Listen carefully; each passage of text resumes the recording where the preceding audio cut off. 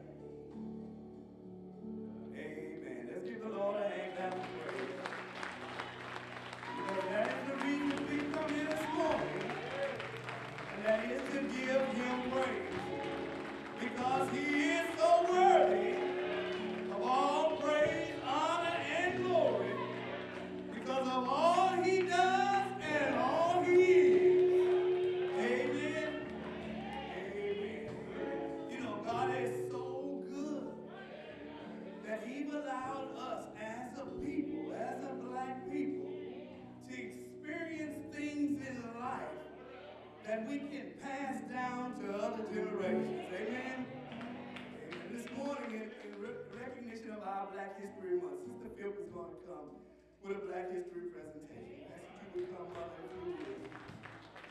And directly after Sister Phillips comes, we'll be in the hand of our preacher for today, Pastor Stefan Skinner.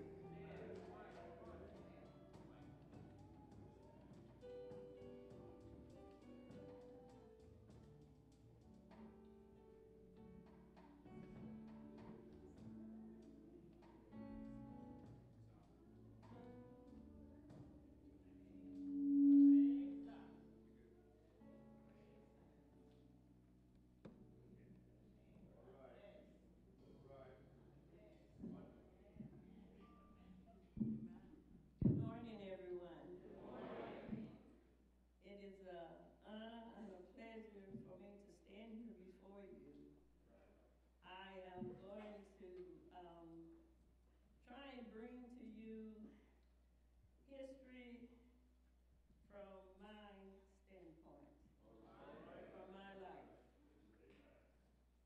In growing up, I had a chance to meet and know my great-great-grandmother, which lived to be 119 years old.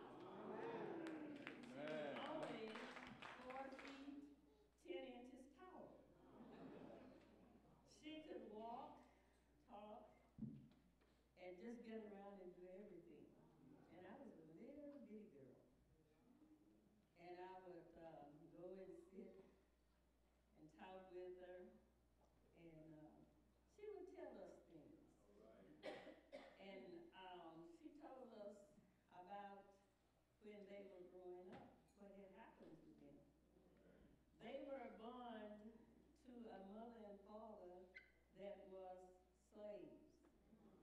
And they were taken from their parents when they were children and auctioned off like they were animals. She said as they grew up, they worked for these people, and there was another family which was done the same way. And as they worked, they would plan how they were going to escape. And on Sundays, that's when the time supposed to be rested. And they would get together and decide they would have the women singing while the men planned escape routes, what they were going to do. So they worked and worked and worked and worked and worked. So when they supposedly freed the slaves, they did not know that they were free. So they continued to work and plan. So one day a person from the other plantation came and told them that they were free. So they went to their slave master and asked him, "Are we free?" He says, "What do you mean by free if you want to be free?" So they told him yes. But in the meantime, while they were working, they had one of the men that, well, he was a boy then, but he was a young man, working in the house as a houseman. A butler, they call him now.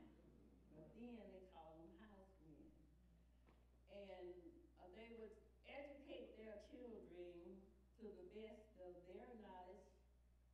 And he said that when her husband would work and take the white men and women's children to school, he would also be around because he had to see that they got back home. So he would learn the same thing they were learning. And he would ask them questions. And he said, "Well, you show me how to do this. Show me how to do that." And they didn't know that he was planning and learning. So he learned to read, he learned to write. They did not know that he could read or write. And he worked in this house. So when he got up and they made their move, they said they would go on Sundays and sit under a big tree. And they would have their so-called church.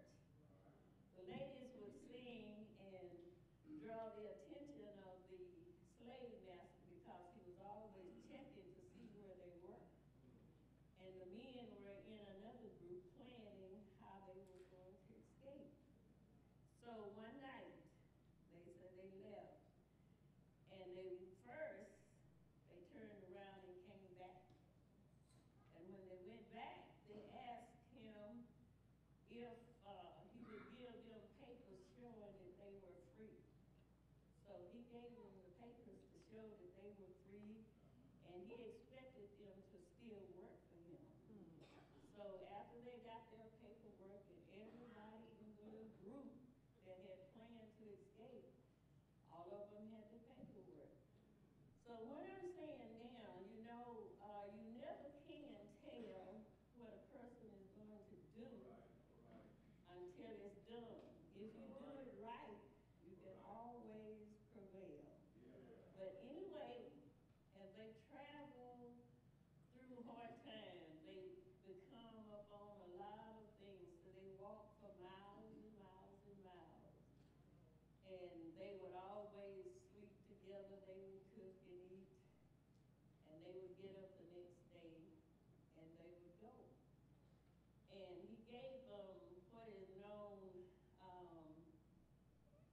their money to travel with, but you know it wasn't much. So they had to maybe eat bread one day and eat nothing the next day. So she said they traveled throughout the country from Alabama down to Texas, and he had two brothers. So they decided to split up because one plantation didn't give them a right to be free. So they split up and they took different names. And two of them ended up in Texas. The other one took a name, and long years after he showed up, but they didn't know that he was here.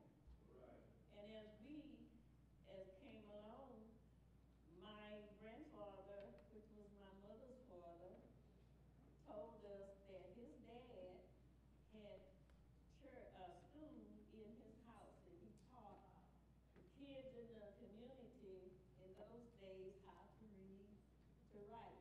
Mostly they wanted to do is learn how to sign their names without making an X.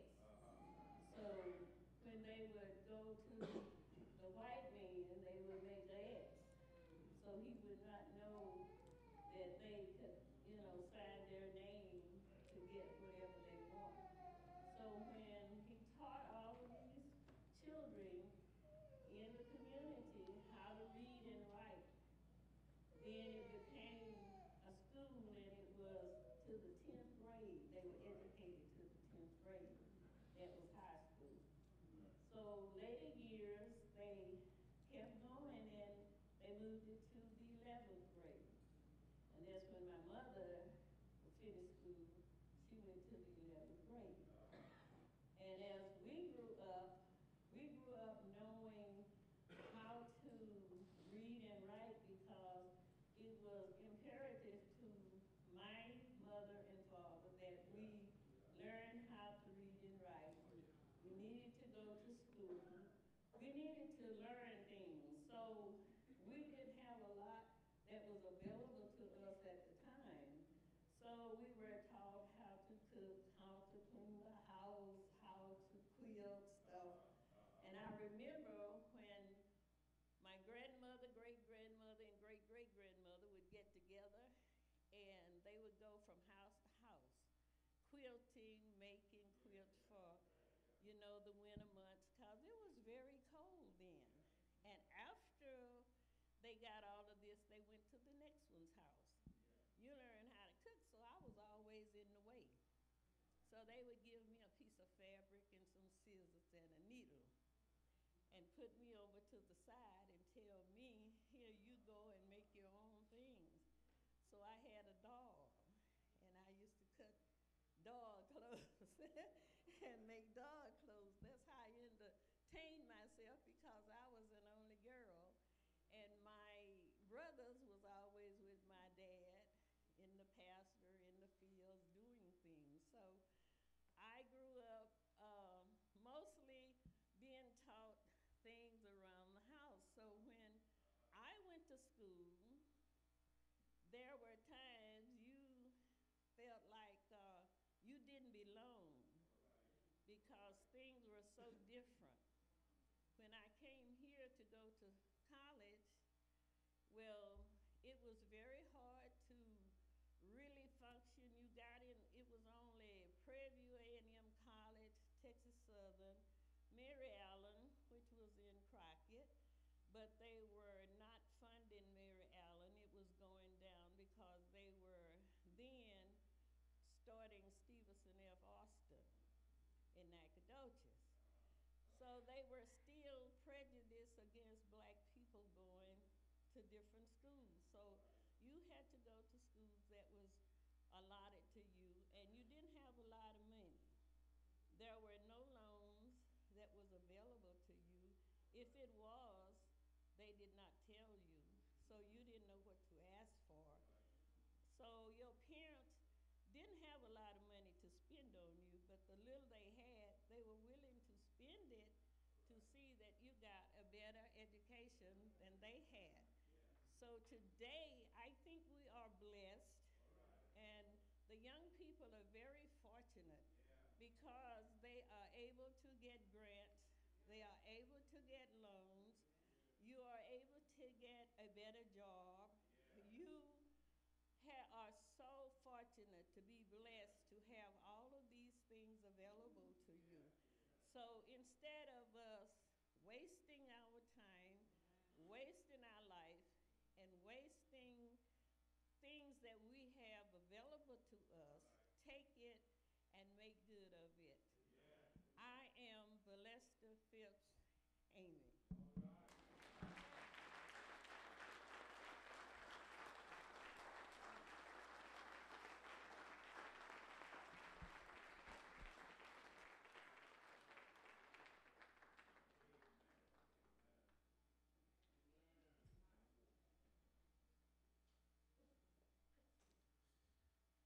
Amen, amen. At this time, we want to go before the Lord in prayer. You're definitely welcome to approach the altar if you so desire, or you can maintain your place.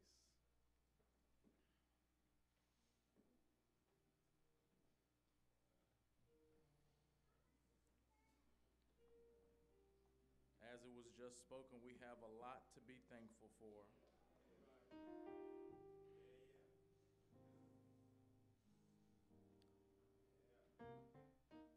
As we gather around the altar,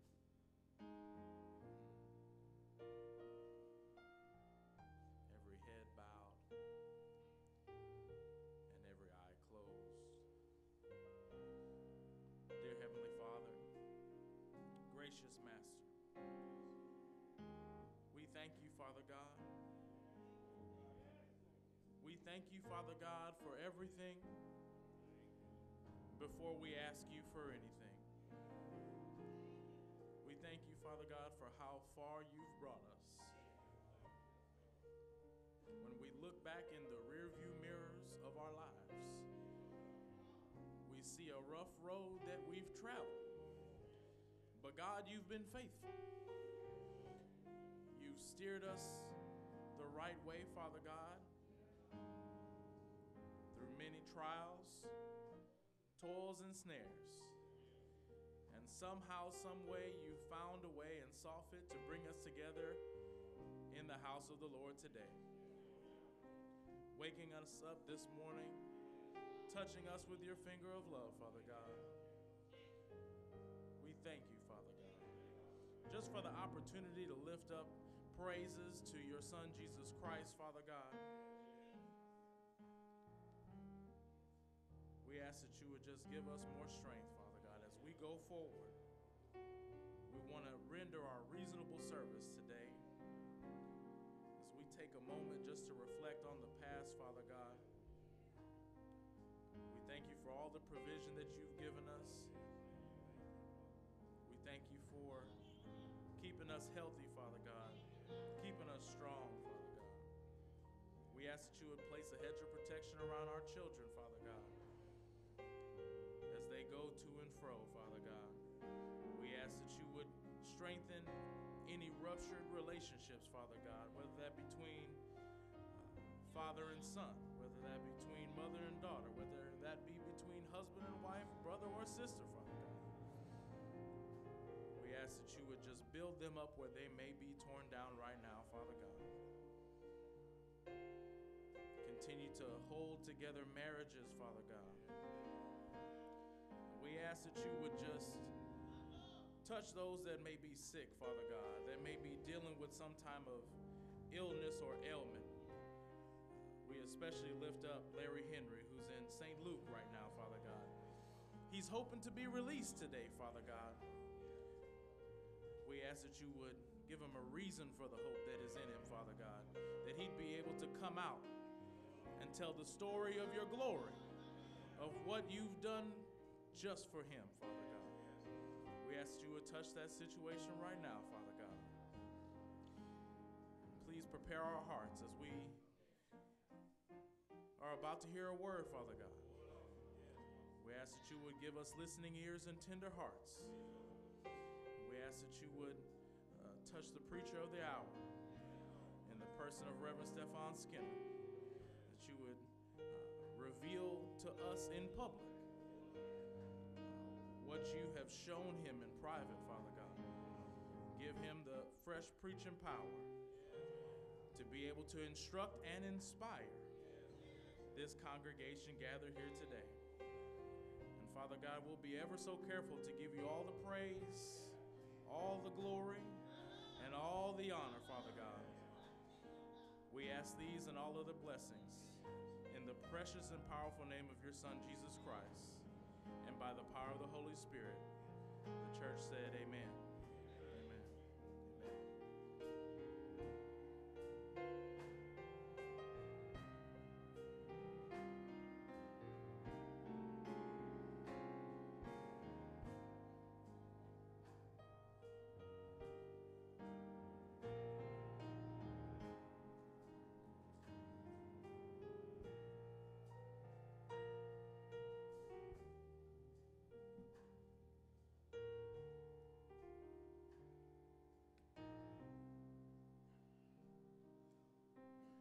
Amen. Are you ready for the word of the Lord today?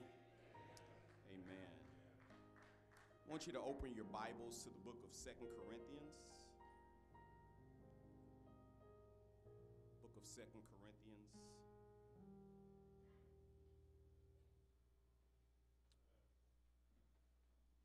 I'd like to worry your patience for just a little while and read through a lengthy portion of chapter 4. All who are able to stand, if you wouldn't mind standing, it would serve as our preeminence of God's word in our worship today. 2 Corinthians chapter 4. 2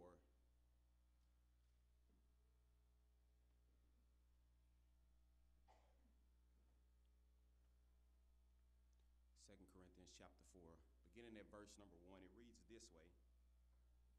Therefore, seeing we have this ministry, as we have received mercy, we faint not, but have renounced the hidden things of dishonesty, not walking in craftiness, nor handling the word of God deceitfully, but by manifestation of the truth, commending ourselves to every man's conscience in the sight of God.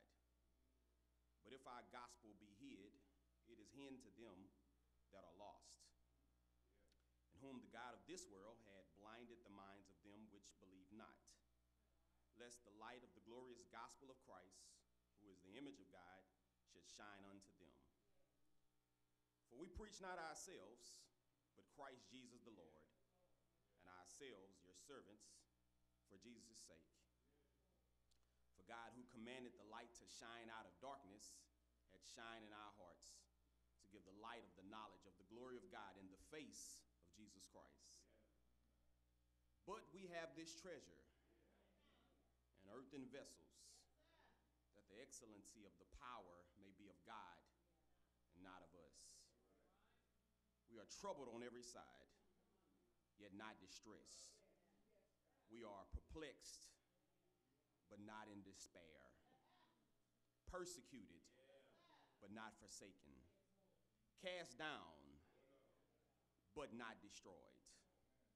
Always bearing about in the body the dying of the Lord Jesus Christ, that the life also of Jesus might be made manifest in our body. For we which live are always delivered unto death for Jesus' sake, that the life also of Jesus might be made manifest in our mortal flesh. So then death worketh in us, but life in you. Amen. You may take your seats. You may take your seats.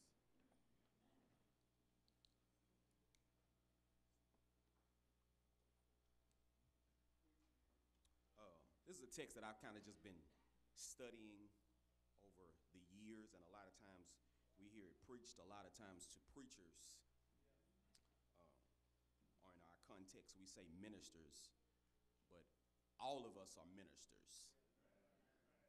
All of us have a duty and a responsibility to share the gospel of Jesus Christ. For a text or a subject this morning, it's on the screen: attributes for Christian ministry. Attributes for Christian ministry. This text doesn't quite fit in the full genre and full movement of these first several chapters of 2 Corinthians. 2 Corinthians, many believe, is 3 Corinthians, that there is a lost book that the Apostle Paul wrote to the Corinthian church. We do have the record of 1 Corinthians, and 1 Corinthians is a chastising book. It's a book of correction to a very sensual and sexual and sinful church in a city that is characterized by the same type. And Paul writes this corrective book to the church that he founded a few years earlier. He writes back this corrective book, 1 Corinthians, telling them what the people of Chloe's house had told him and what he has heard from those who are making reports of carnality and sexuality and the idolatry that exists in the Corinthian church that mirrors the Corinthian city. Then he speaks very poignantly and very specifically about a man who has sexual relations with his father's wife, either his stepmother or some other kind of incestuous experience. And Paul says he should be dealt with and dealt with sternly. But they've not dealt with him. They've swept it under the rug. They've ignored and overlooked it. And now the burden of judgment and discipline falls upon Paul, the apostle. And as he writes back to the Corinthian church to remind them of their responsibility to be the church, he chastises in the first letter. He rebukes in the first letter. He corrects in the first letter. And obviously there's some change that has happened between letter 1 and here we have our letter 3, which is our record of letter 2. There are some changes that have happened because Paul is much more conciliatory now. He's much more reasonable in the tone of his writing. He's now telling them, I've forgiven the man. You should forgive him and receive him back into the fold. He's conciliatory. And then he stops right after dealing with the reconciliation, dealing with this moment of correction, then receiving again. He speaks about Moses and the ministry of Moses and how the law required and how the law brought death, but the Spirit brings life. And then he brings or slips chapter 4 right into this long soliloquy of chapters. He's writing and he takes the spotlight off of the Corinthian church. He takes the spotlight off of the law of Moses and he turns the spotlight onto those who serve the people of God. And he writes this 4th chapter almost in a parenthetic perspective. He writes this 4th chapter not talking about people like he did before, not talking about believers in the church, not talking about church membership at large, even though the principles can be extracted for our use. But Paul is specifically talking about all of us who have the responsibility as ministers of the gospel of Jesus Christ. In this 4th chapter, he is speaking to those who share in the gospel. Dr. Warren Wiersbe puts it this way: ministry starts when divine resources meet human needs through loving human channels. Ministry is seen as service to God and to people in the name of Jesus Christ for the glory of God. Broadly speaking, being a servant of Christ makes one a Christian minister. A minister is literally a servant.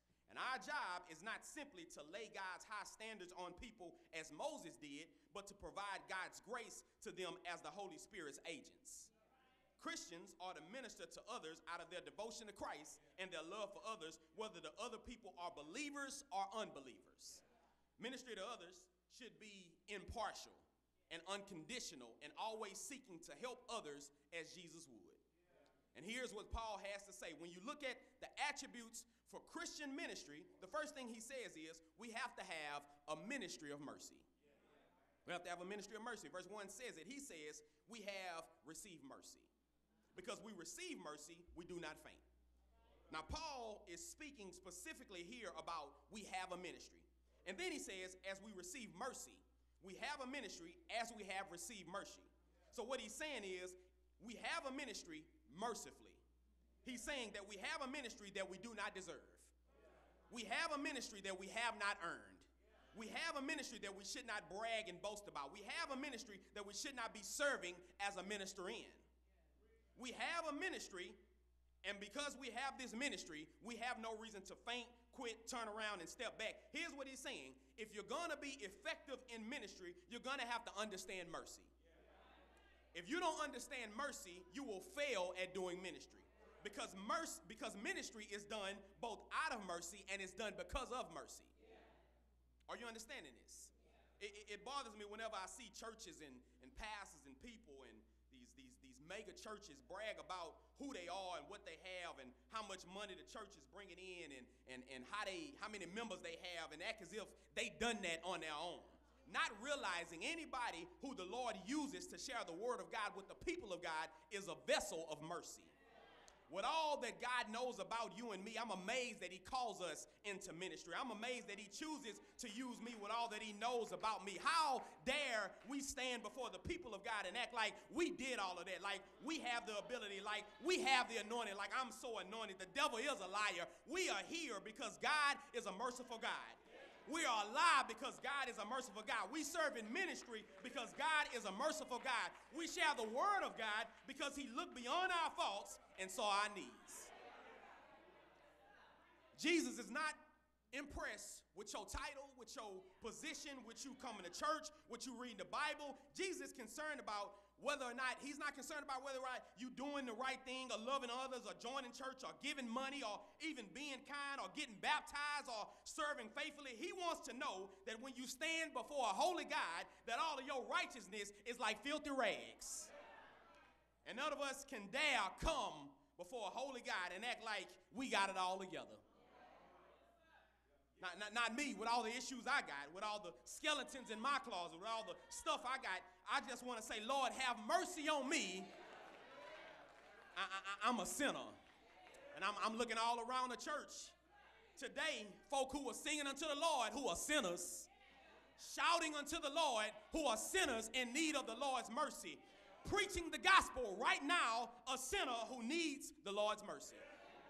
All of us must admit that each of us is a sinner who's in need of the Lord's mercy.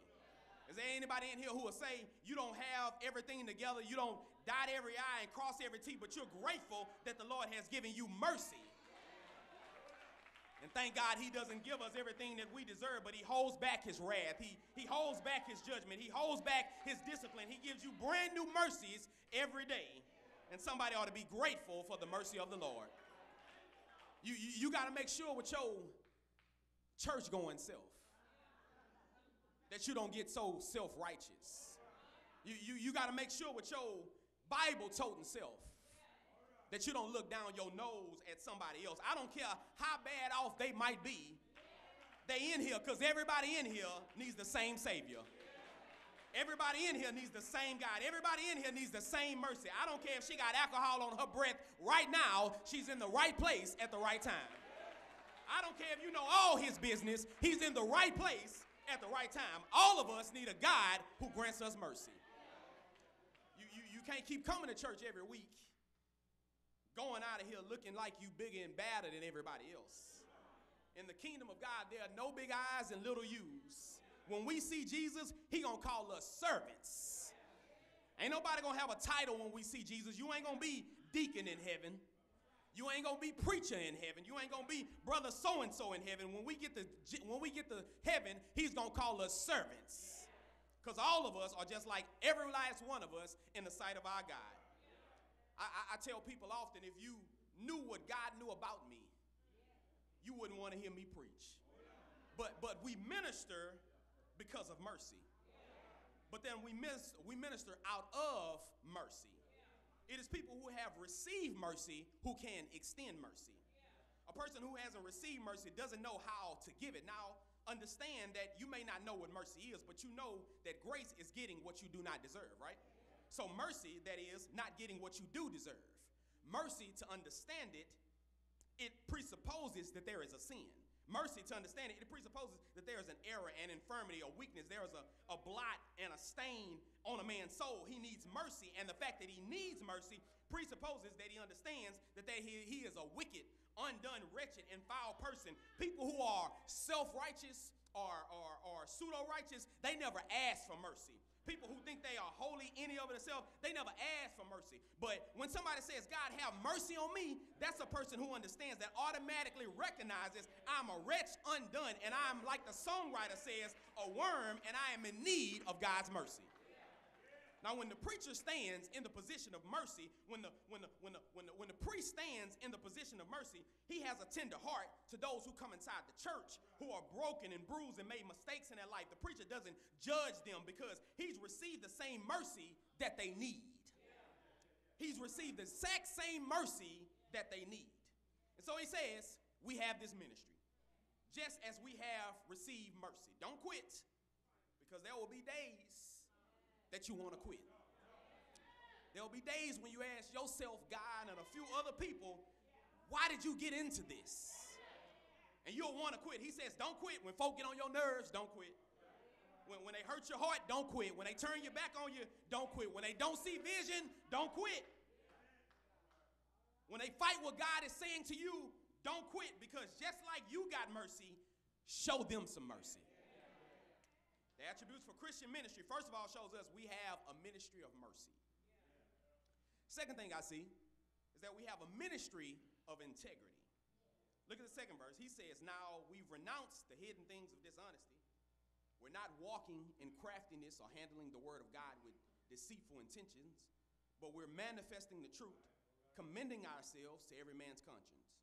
A ministry of integrity, integrity, integrity, integrity, integrity, and that word sincerity. You see these things jumping out at you in verse 2. It says, not walking in dishonesty. Dishonesty is whenever I know the truth and I don't express the truth. Dishonesty is for me to have information and I do not share it with you. That's dishonest. It is from the root word where we get honor from. Dishonest or honesty comes from the same root word honor. They both have Latin etymological roots, and honor, it means whenever I have high esteem and integrity. Honor is whenever I live my life with esteem to ascribe to a high value to my life. That's honor. Honesty is whenever I live my life in that honor. Whole lot of words. Honesty is to live it out before others to see, not having anything in me that I've not shared in you. It's the word sincerity. Sincerity comes from the Greek word that gives us the idea of translucence or transparency, to be able to see straight through you. And the preacher or the pastor or the priest in this context was to preach so that people could see straight through him. He should not have any mask on his face when he preaches. He should not preach in a way where people can see straight through him. Now, that's scary. That's scary. He shouldn't handle the word of God craftily in a way to masquerade his own mistakes and faults and failures so that folk will think highly of him and put him on a pedestal that he does not belong on. He is to preach the word of God in honesty, in integrity, with sincerity and transparency. So much so, he ought to preach like this, that the text says he should commend himself to every man's conscience. This means that a man's conscience, that part of a man that tells him right or wrong, that part of a man that tells him good or bad, the preacher ought to present himself in a way where a man's conscience can identify with the preacher's life and he can register and a connection can be made. Now, that's hard for us to do. Verse 2 is hard to do because we don't want nobody to see through us. Transparency is dangerous in the church. You can be transparent everywhere else, but don't try it in the church. You'll be castigated in the church. You'll be laughed at in the church. You'll be talked about in the church. You'll be judged in the church.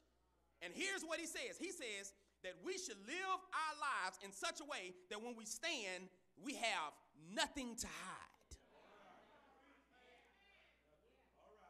Nothing to hide. If I were to tell you that I've lived my life in such a way that when I stand and talk to people that I have nothing to hide, I would be lying to you. There's been days I've preached, I've talked to people, and I prayed that folk didn't know what I know. Pray that they didn't see what I see. But here's what I've come to learn. Every person has two things about them.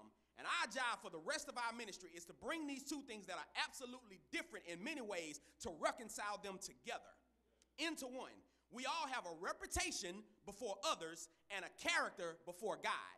And our job is to try to bring our reputations and our character in line with each other so that what people know about us matches what God knows about us. that when we live our lives behind closed doors and our lives before others will be presented in such a way that nobody will have a reputable idea of us that is inconsistent with the character that God knows about us. Did you catch that? I'm not there yet. My character and my reputation, they're not together yet, but every day I'm in ministry, it is my job to ask God to give me the kind of character that matches my reputation. Give me the kind of character that matches what other folk know about me, so that my inward self and my outward being are not miles apart. Are you understanding this? I never understood why God would call such imperfect people to such a perfect message. I never understood why he would trust something so precious in the hands of us who are so broken. Because this is a perfect message, and it has to be displayed and conveyed through imperfect vessels. And I never understood that. I never understood it until I understood the whole idea of glory. And that's the next section of the text. You got to have a ministry of mercy. You have to have a ministry of integrity, and that will give you a ministry of glory. You see, the glory of the ministry has nothing to do with the person. The glory of the ministry is not connected to the glory of the individual. The more inglorious the individual is, the more glorious the ministry becomes. Because the minister, the person, if he or she is glorious, people will put their eyes on them and take their eyes off of Jesus Christ. Are you understanding this? That's why I'm bothered by a lot of bling bling, flashy, dashy people. I'm bothered by them because if you get sometimes they come up in these long cars and these Bentleys and these private jets and airplanes and limousines, and I don't think they deserve that. I want to catch the bus because I don't deserve to ride in such a long car. I get bothered by that because they so flashy, because if you're not careful, you'll rob God of the glory. If you're not careful, you'll outshine Christ. If you're not careful, the spotlight will be on you and can't nobody see Jesus. And the reality is, Lee Skinner, Tim Johnson, Sean Aguilar, Stefan Skinner never saved anybody. Stefan Skinner never healed anybody. Lee Skinner never brought anybody out of the muck and the mire. It is only Jesus. If you see me, you've wasted your time. If you see me, you lost your perspective. We come that we might see Jesus. And so he says, if our gospel is hid, it is hid that people cannot see Jesus. It is hid to them that are lost, and whom the God, little g, of this world have blinded the minds of them that believe not. By veil here, Paul meant obscure. The reason some people did not immediately understand and appreciate the gospel was that Satan had blinded their minds. It was not because Paul had sought to deceive his hearts by making the gospel obscure. The gospel is obscure to those who are lost until the Spirit enlightens their minds. Apparently, Paul is responding to criticism that to some, his gospel is no revelation at all. In other words, it is veiled. Hear me clearly. There is a conspiracy, a demonic, satanic conspiracy that the enemy is trying to blind the minds, the intellect, the understanding, the reasoning, the rationale of the world from seeing and understanding the gospel. The Spirit of God is illuminating the truth of the gospel, and Satan is on a journey to blind the minds to what the Holy Spirit is illuminating. The God, little g, of this age is not the God, the Father, but it's Satan. He is the one whom this world has made its God. The false teachers accused Paul of preaching an antiquated message. So Paul showed that the problem was not with the message or the messenger, but the hearers who were headed for hell. The preacher cannot persuade people to believe. Only God can do that. And every time we share the gospel, we stand in that delicate balance between Satan's blinding work and the Spirit's illuminating work, and we have the opportunity to help people see the light and not the darkness. But here's the thing. If we put the spotlight on ourselves and we become the emissary of Satan's army, we become an ally of the enemy's work, and we do more damage to the gospel than we do to aid the gospel. Whenever the clergy robes were established, they were established to hide the flesh, to cloak the flesh. The purpose of the clergy robe was to hide it so that men would not see the preacher, but so that men would see God. But we've turned that thing so upside down now. It's a swagger now. It's how you look, rocking it now. But the reality that I've got to deal with is that I cannot preach myself. I cannot tell people what I want to say. I cannot tell them what they want to hear. I cannot tickle their ears. I cannot spotlight me. I've got to shine the light on Jesus Christ. I've got to make sure that when I'm done, that every man would say and saw Jesus. Because when you're hurting and you have no hope, you need to see Jesus. When you have no money to pay your bills, you need to see Jesus. When your body is sick and you have no answer, you need to see Jesus. When you don't have no food to put on the table, you need to see Jesus. When you have pink slips and yellow slips and red slips and you about to get evicted, you need to see Jesus. And our job is to be a big finger to point people to Jesus Christ so they know exactly where the answer is. Where is the answer? The answer is not in our eloquence. It's not in our academics. It's not in our theological dissertations and our doctrines. The answer is in Christ and Christ alone. And any man who preaches himself and Christ is a heretic. Any man who preaches money in Christ is a heretic. Any man who preaches ideology or sociology and Christ is a heretic. It is Jesus and Jesus alone. Solely Christ, only Christ, and Christ alone. Even though Paul occasionally needed to commend himself to every man's conscience, he never promoted himself. Instead, he proclaimed Jesus Christ.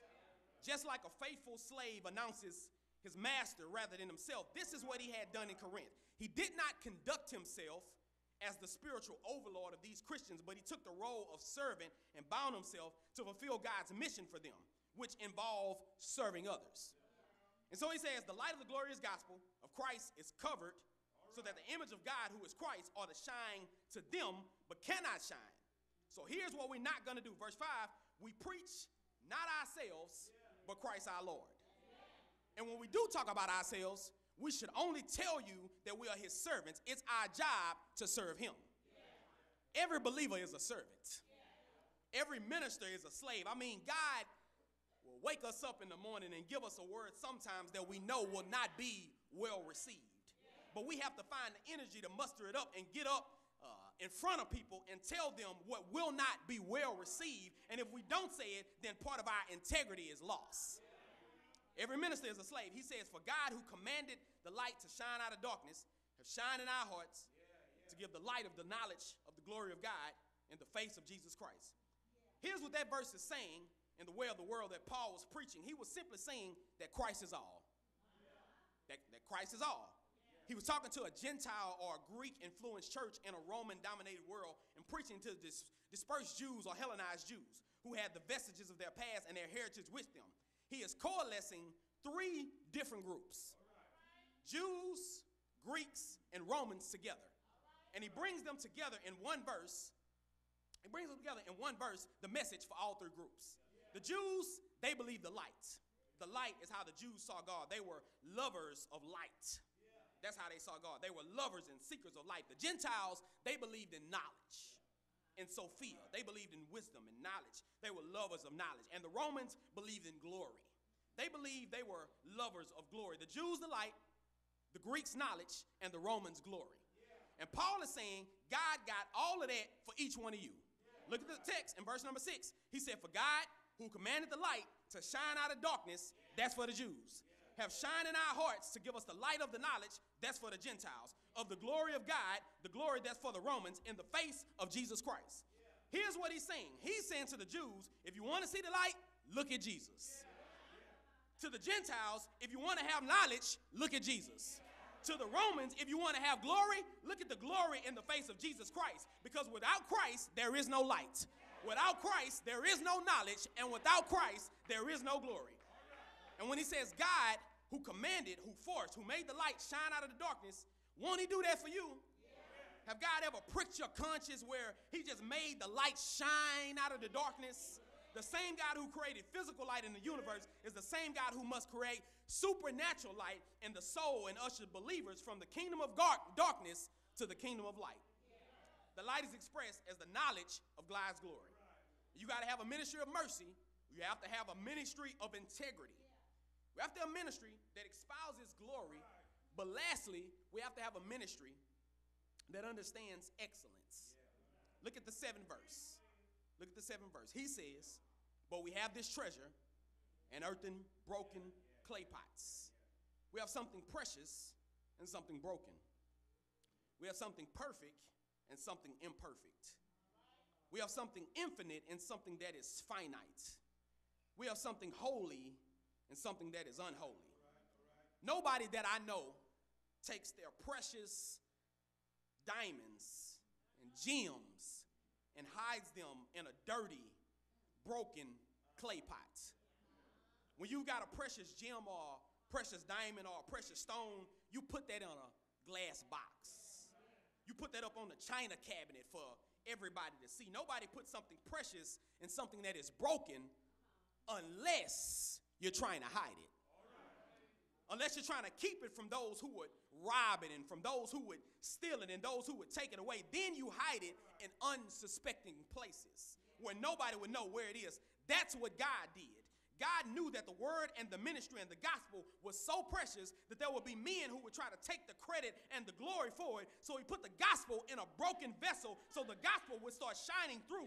Nobody would give anything credit to the broken vessel. Nobody would ever imagine that somebody as broken and bruised and battered as you and I are could have something so great on the inside of us.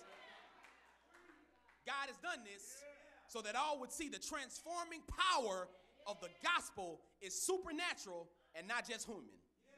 That's the purpose of the anointing. You be surprised who's anointed. You be shocked at who's anointed. You think that the person who is anointed ought to be the person who's shining on top. Now, he chooses David and not his brothers. He chooses the youngest and not the eldest because he chooses that which is precious, that which is pristine and of high value.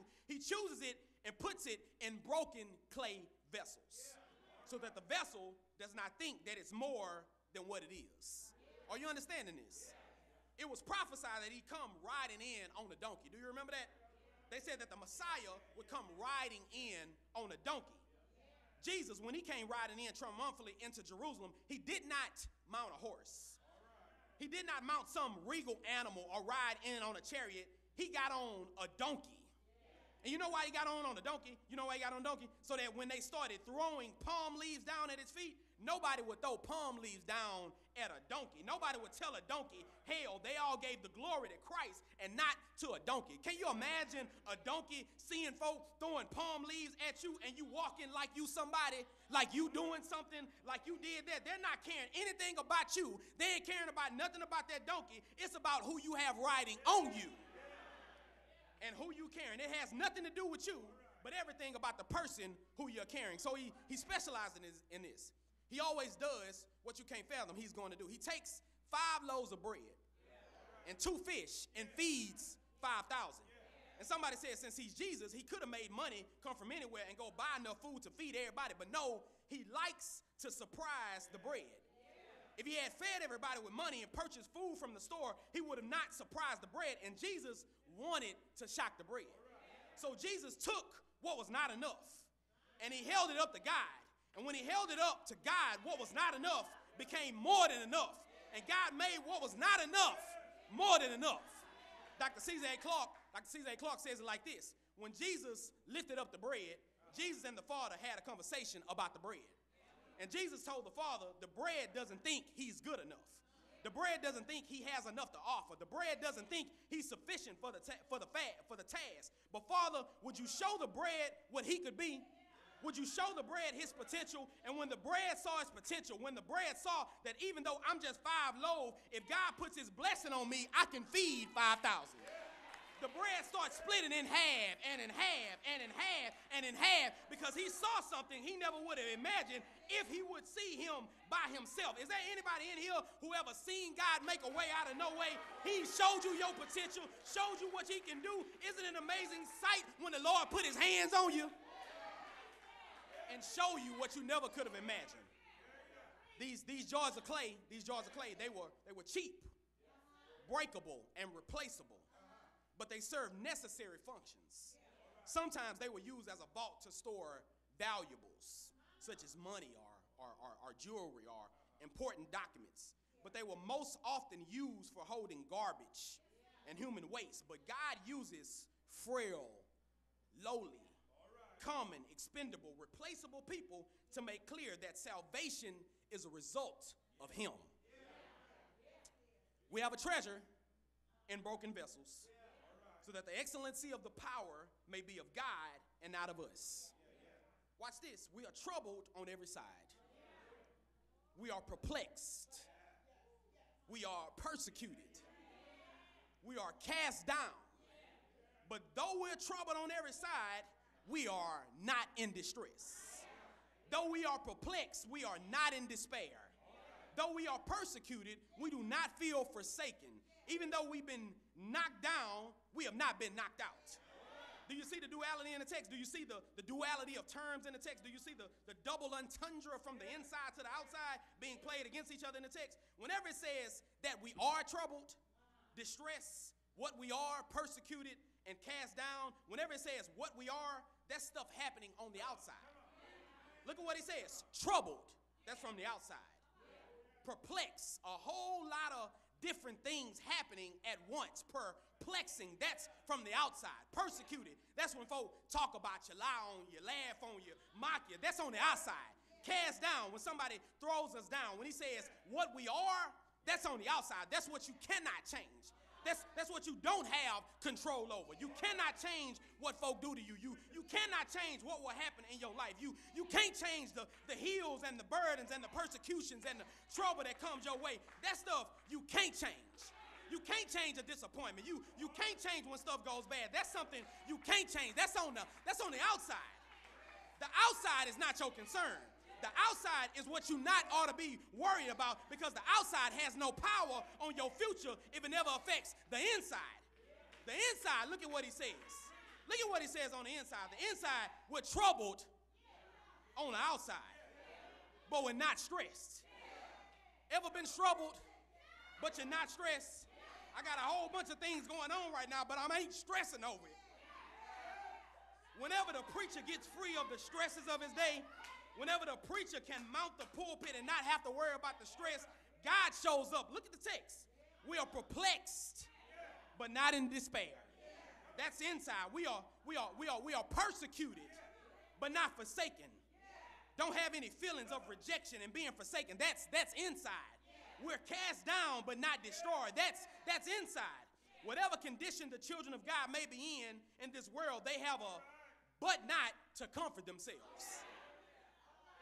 Whenever your outside doesn't affect your inside, you know you're doing good ministry then. When your outside doesn't affect your inside, you're doing good ministry then. It's like being in a submarine, submerged in the water and driven down to the bottom of the sea. It doesn't matter what's going on the top of the water. It may be a storm brewing overhead. It could be lightning flashing, thunder rolling, all hell broken loose above the water. But a submarine, the folk in a submarine, they laughing, eating, playing Uno cards, because the submarine has incubated them for all the stuff going on the outside. The submarine is just like the Holy Spirit. When you get the Holy Spirit to cover you, it acts like a submarine, and it takes you so deep in the presence and joy and the pleasure of God, you can go down so deep that no matter what's going on the outside, you got this peace that surpasses all understanding on the inside. You see clearly than you ever had before on the inside. Is there anybody in here who ever had a submarine-like experience? You should have lost your mind, but you still got your joy. You still got your peace. You still got your hope, because something is going on the inside.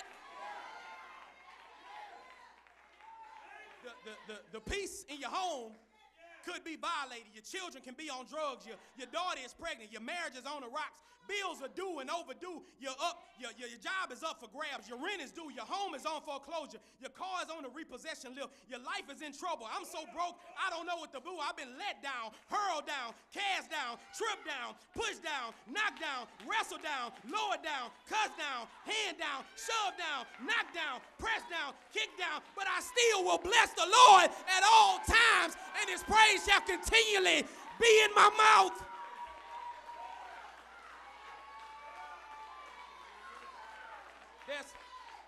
There's some times in gone past, you don't know what in the world or how in the world you were going to survive. There was some trouble that was mounting all around you and on top of you, and it almost took you out. And if the truth be told, some folk don't know half your testimony. And if they knew all the stuff you went through, they wouldn't believe you still in your right mind right now, sitting in there, that little blue pew you in, If some folk knew all the hell you went through, they wouldn't believe you can say amen. But somebody can testify. If you take all the trouble of 2019, 18, 17, 16, and all the years that came before it, if you don't have a but-not testimony, I had trouble, but the Lord helped me. I've been through the storm and the rain, but the Lord helped me.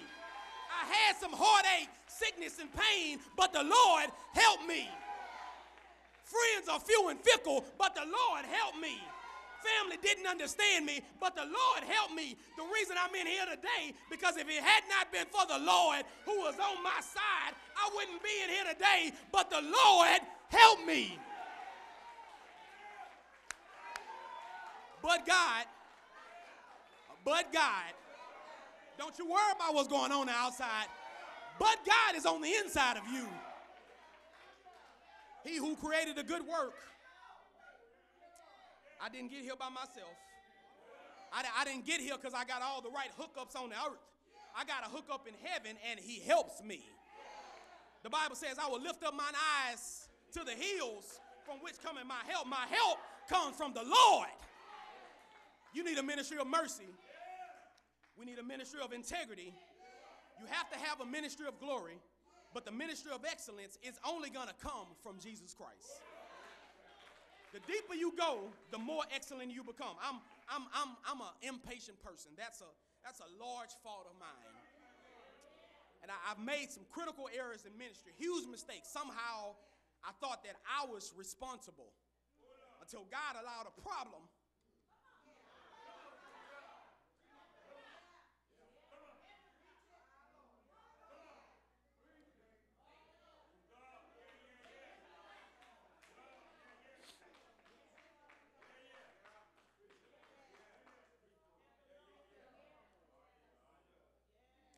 Until God allowed a problem to occur in my life that I could not solve. But when I learned to turn everything over to Jesus, he took what I could not do. He took what I did not have the power to complete, and he did exceedingly. He did abundantly. He did above all I could ask or think. And is there anybody in here who ever had to let God fight your battles? When you're at your wit's end, that's when God is at his extremity. That's when God shows up. That's when God shows out. And I dare you today to trust him. I dare you to lean on him. God bless you with these attributes of Christian ministry.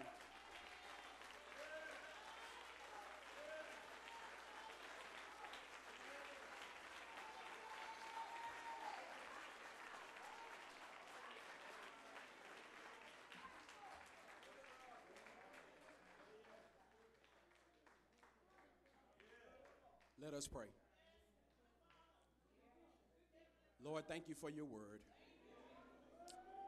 Thank you for your word. Lord, the best model and example that we have of ministry is your son, Jesus Christ.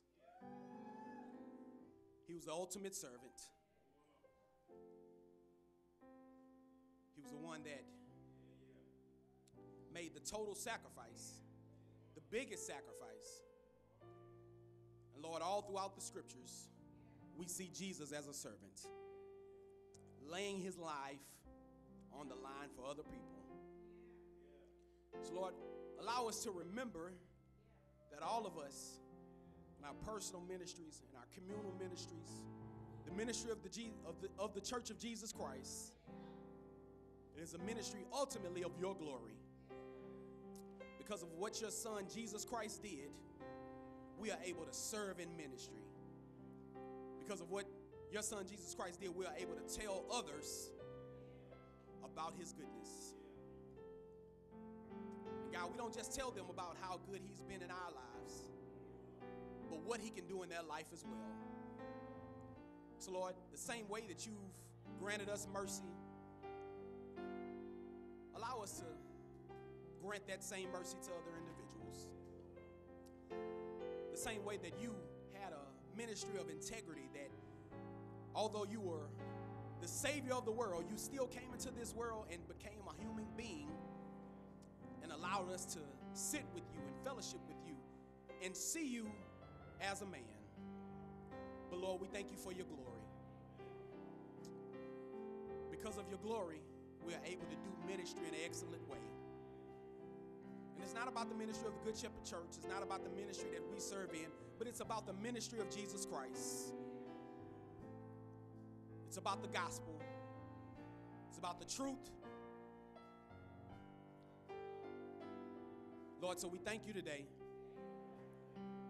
We pray that the word did not fall on deaf ears, but there's one who've heard the preach word, and you will move on their hearts to give their lives to your son, Jesus Christ, today. Lord, it's in your son, Jesus, we pray. Amen.